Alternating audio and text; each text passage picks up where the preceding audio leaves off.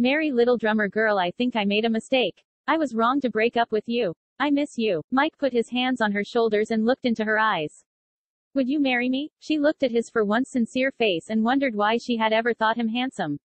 She suppressed a sigh. No, Mike, you were right. You dumped me because you were bored of me. I don't want to marry you. His expression told her he hadn't expected this. Why not? She wriggled away from his grip. I'm seeing someone else. She walked away, hoping she could unsee the pain on his face. She glanced at the phone in her hand. It was flashing a phone call from Sam, but it was too noisy at the party to pick up. She wouldn't be able to hear a word for all the chatter, laughter and George Michael wailing about ending up broken-hearted the Christmas before, an experience she could relate to. She started moving through the throng of people towards where she thought the back door was. She still had to deal with Sam's question from that morning. But she wasn't going to do it over the phone. She would give her answer, and she would give it tonight. She had thought it over carefully. 8 months wasn't a long time, but this felt like a bigger commitment. Olivia, someone gripped her elbow, and she turned around to see one of the Blooms. Wow, you look amazing. He looked her up and down. He was clearly intoxicated, but she wasn't surprised. The Blooms had a reputation as party animals. Still, she was glad her efforts didn't go unnoticed. Her outfit of a glittery black top, short black skirt and shimmering tights was way fancier than people were used to seeing her in. You know, I've always had this thing for you. You're one hell of a drummer, and you're seriously hot. I'd marry you if you would have me. She laughed. No, thank you, Mr. Bloom, I'm okay for marriage proposals today.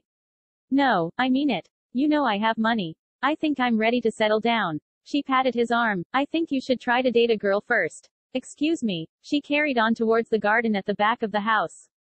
This was like a Gatsby party. The house was full of guests, and everyone was having fun, but there was no sign of the host. For all she knew, he might not even be home. She moved through a massive sitting room. In one corner of the room, a few people were setting up musical instruments. There were going to be some spectacular jams later, considering the ilk of people around. Judging by the sound it made, someone kicked the bass drum by accident. Her fingers tingled and stomach flipped at the thud. This wasn't her gig, and she would probably be too shy to offer her services, but she was itching to get behind the kit. It had been too long. Olivia finally made it to the back garden. The air outside was fresh and cool compared to the heat inside, mostly caused by the number of bodies crammed downstairs. The house was huge, so why couldn't people make the most of the rooms it had? She looked at her phone again. Even outside, the noise levels were that of a small rock festival. A group of men laughed raucously at something, and music blared out the door. There was no way she could return Sam's call even from here. She resorted to a message instead. She looked around for anyone with a smoke in their hand. The only person not engaged in conversation was Bloom again, but he would have to do. She walked over. Any chance of a cigarette? She asked, sidling up to him. He gave her a quick once-over before pulling out a cigarette and offering her his lighter. Lit up. She felt more relaxed. You look great tonight, he said, eyes still on her. Thank you. While she liked the compliment, there was no need to keep repeating it. It wouldn't change the outcome of their conversation. I think you're amazing. I'm so sick of the kind of girls I meet. I want someone like you, you know, smart, cool, gorgeous and talented.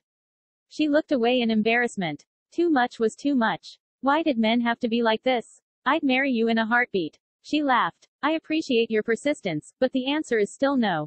Confusion clouded the look of adoration on his undeniably attractive face. I have never placed any proposal to you before. Too late, she realized her faux pas. Oh, I'm sorry, I thought. Did my brother propose to you? His brows furrowed as he looked at her. Olivia was unable to utter a response, being lost for words. Her companion mumbled a few un-Christmassy words about his brother under his nicotine breath. He knows I've been crushing on you for ages.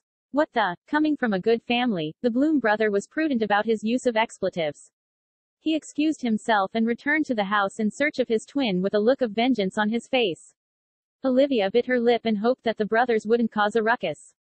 It was not her fault. She barely knew them, and she certainly couldn't tell them apart. Merry Little Drum Girl, tôi nghĩ mình đã mắc sai lầm. Em đã sai khi chia tay anh. Tôi nhớ bạn. Michael đặt tay lên vai cô và nhìn vào mắt cô.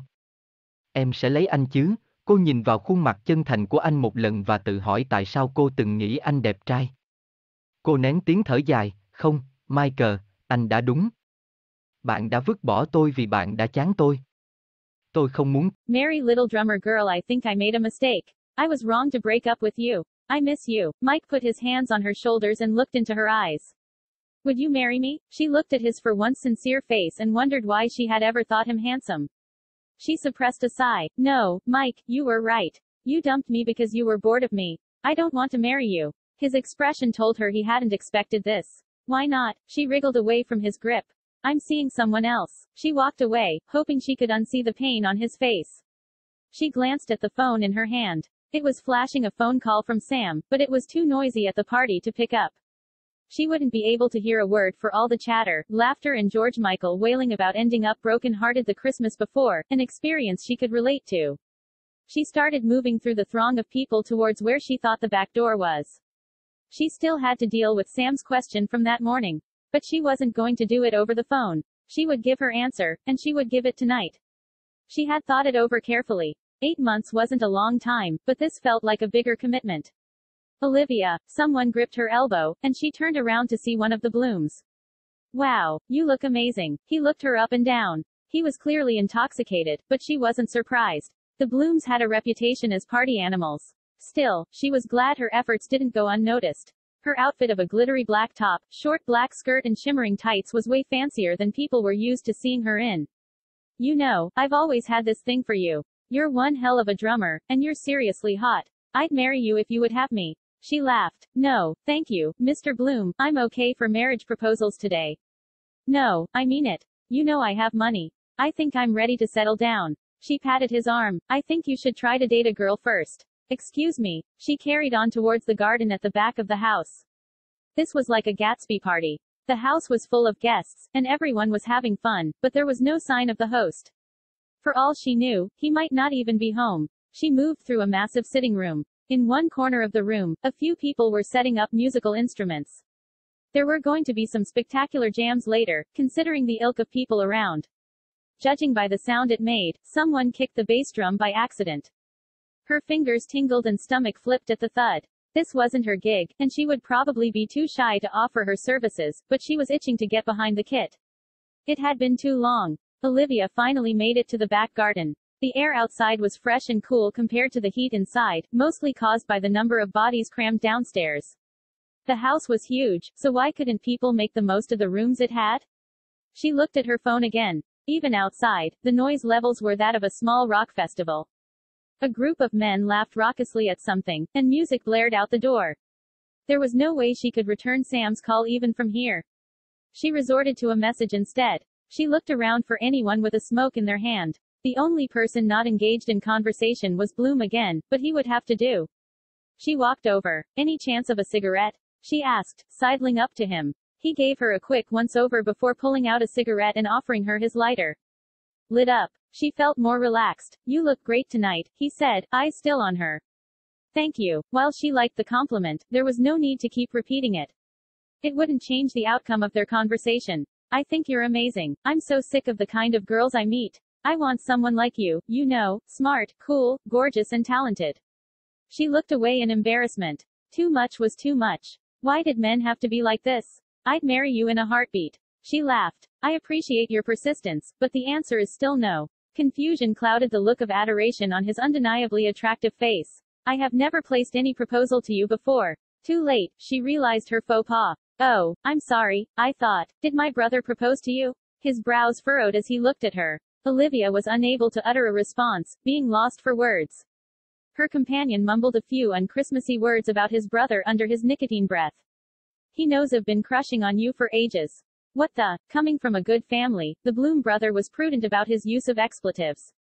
He excused himself and returned to the house in search of his twin with a look of vengeance on his face. Olivia bit her lip and hoped that the brothers wouldn't cause a ruckus. It was not her fault. She barely knew them, and she certainly couldn't tell them apart.